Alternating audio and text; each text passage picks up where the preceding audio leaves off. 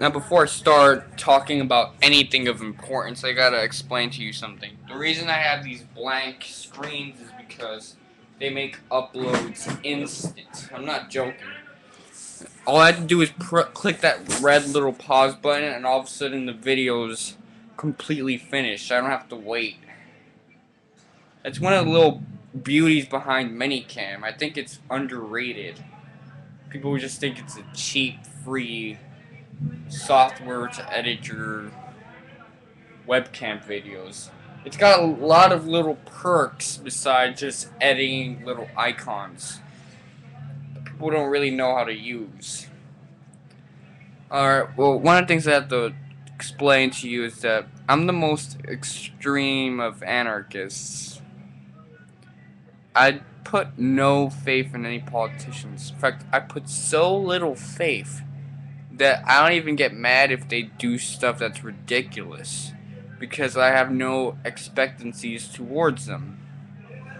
Like, if someone were to like release the nukes, I might be scared for my life, but I wouldn't be mad at them because I had no expectations for them. And that's the truth, man.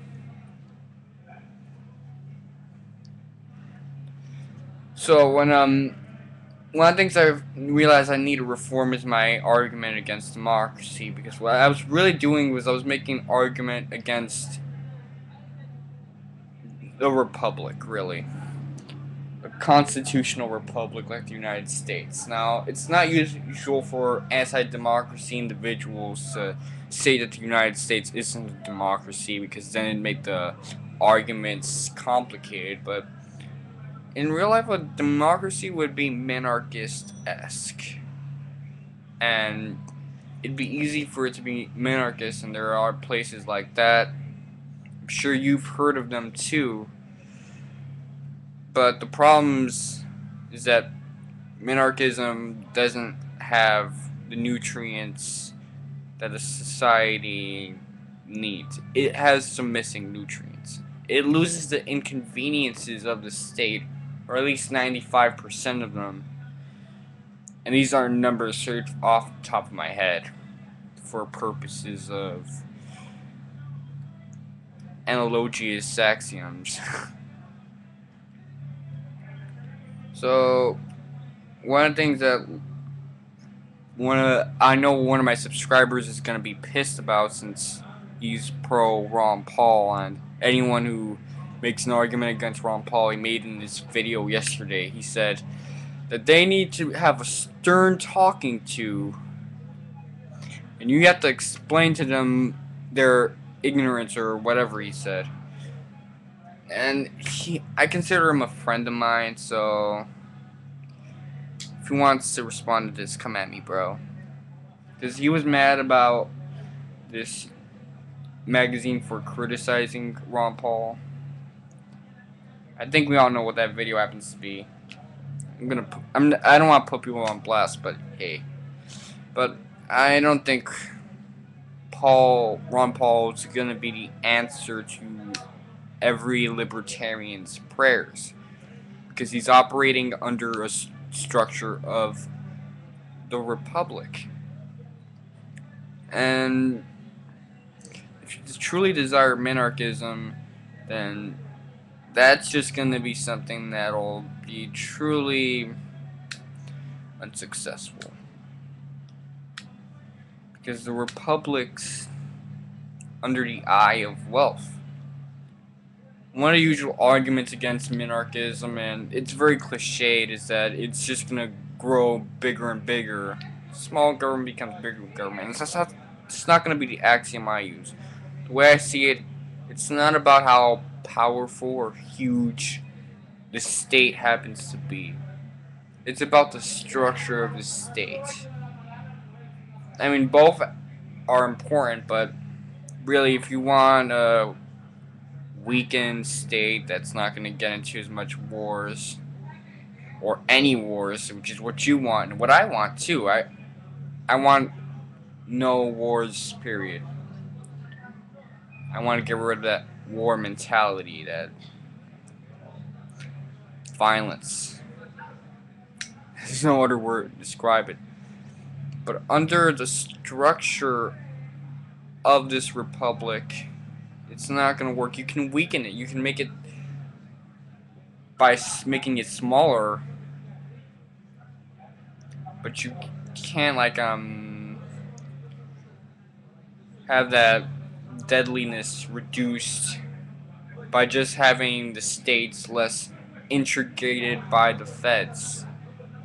If the feds integrate these states even less, make them separate to weaker, stronger extent, and more independent, less consolidated, then fine. But we still have that republic structure, which is really perfect for the corporatist means, and there'd still be wars, albeit separated wars, less unified wars, but it's not going to be as successful. If you want true minarchism, which is something I don't want, then you're going to have to change the structure of the republic to something more democratic. And I love how I have to keep repeating the emphasis. I don't support democracy. I feel democracy is minarchist, and I've reformed my arguments to see it this way. Because the way I see it, it's just ridiculous. Paul wins, then they'll try to slow down the wars, weaken them, pull out everybody, and as the end result, odds are that even if he's successful in pulling out those wars, the means of corporatism will find a way. I mean, they'll honestly find a way after he's gone. They'll do something behind his back. With the structure of the republic, that means that there's politicians. More than one politician, more than one people connected to those. They'll find ways of going through underground warfare or something of that ridiculous nature. I'm sure of it. This video is a little bit more sloppy, but that means that I'm getting more ideas. I'm getting better as a result. For like my past 15 plus, 10 plus videos, I've been way too much in my comfort zone. So I gotta say something controversial like I did in mid-June or early July. Alright, so that's all I gotta say. I really hope that this video gets some controversy, because I'm really itching to get into some drama. So far, let me evaluate everything. The United States isn't a democracy. Democracy is undesirable because it's minarchist in nature, and minarchism still has the impossibilities that the state provides, but it loses a lot of the inconveniences. Ron Paul won't be successful even if he gets elected in his goals, because the structure of the state still remains, even if it becomes smaller or less integrated or less consolidated. That structure that it has right now of politicians, many different crooked ones, and that unnatural national monocentrism will find a way to screw up shit. And that's all I gotta say. One last thing. I like how I said I got nothing less to say, and I add that. I noticed some people have some nice things to say about me, and I appreciate that. Alright, I'm done. Continue on with your days.